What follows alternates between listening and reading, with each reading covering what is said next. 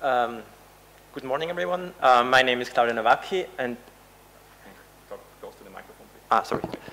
Sorry.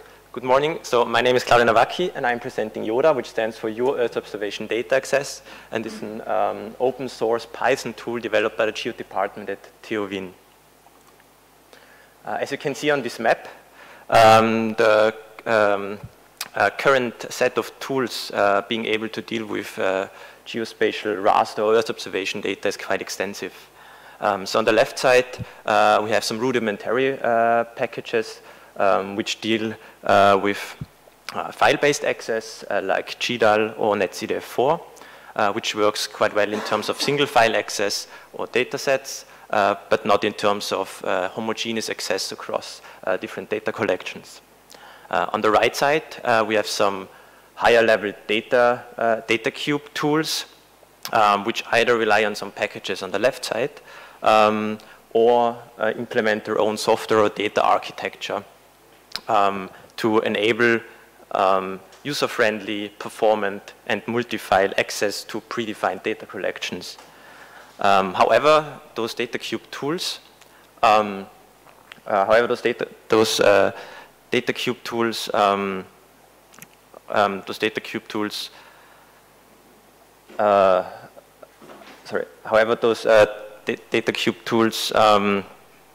a black box, like the Google Earth engine, or they introduce stringent dependencies on databases or servers which are needed to run in the background. yeoda instead cherry picks from both sides by offering a flexible and transparent access to file-based data cubes and still maintaining a close relation to files on disk. And prerequisite are only two things: a Python environment and files on disk. So how does yeoda actually work? So yeoda relies on several in-house developed software packages which are wrapping around the basic packages you've seen before. So on the bottom we have geospatial, which defines some basic geometries and tiles and how they relate to each other. On top of geospatial, you have Veranda, which unites those abstract geometries with actual I/O classes to deal with all kinds of data formats.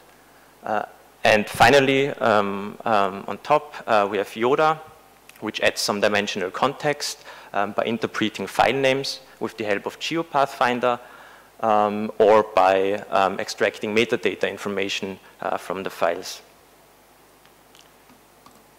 With this setup, yeoda accepts either datasets or files as input to initialize its data cube classes, and then those data cube classes can be used to spatially filter the data or to filter the data by the predefined dimensions.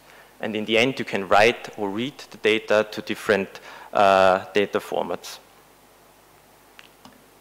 So if you want to dive in the world of yeoda, please check out the documentation and read the docs. Please feel free to contribute at GitHub or check out some examples on the images we provide at Docker Hub. And if you don't get the QR codes, I also have some handouts here if you're interested. Thank you.